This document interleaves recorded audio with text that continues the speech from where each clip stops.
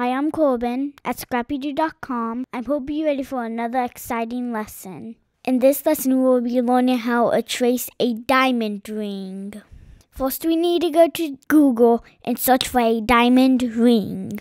Daddy, how do you spell a diamond ring? All right, I'll do it for you.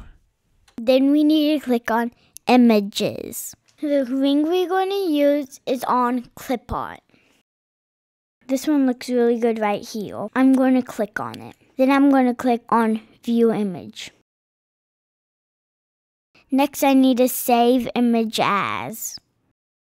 Now I'm going to click Save. Now we save it on our computer. Now it's time to go into Design Space. Now I need to click on Upload Images. Now I'm going to click right here where it says Upload Image.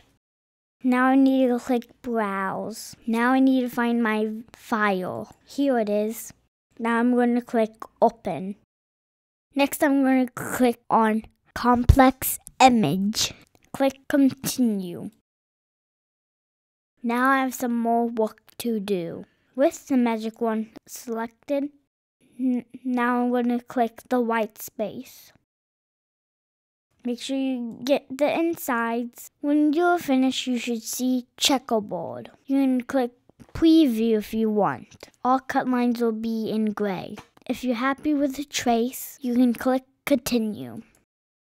Because we want this to be a cut image, I'm going to click this one right here. I can name it if I want.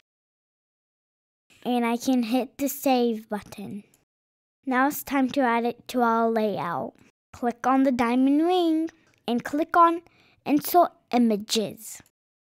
There it is. Now we can make it bigger. Coco does not like big diamond rings. I know Mommy does. I hope you like my lesson. Thanks for watching. Bye-bye.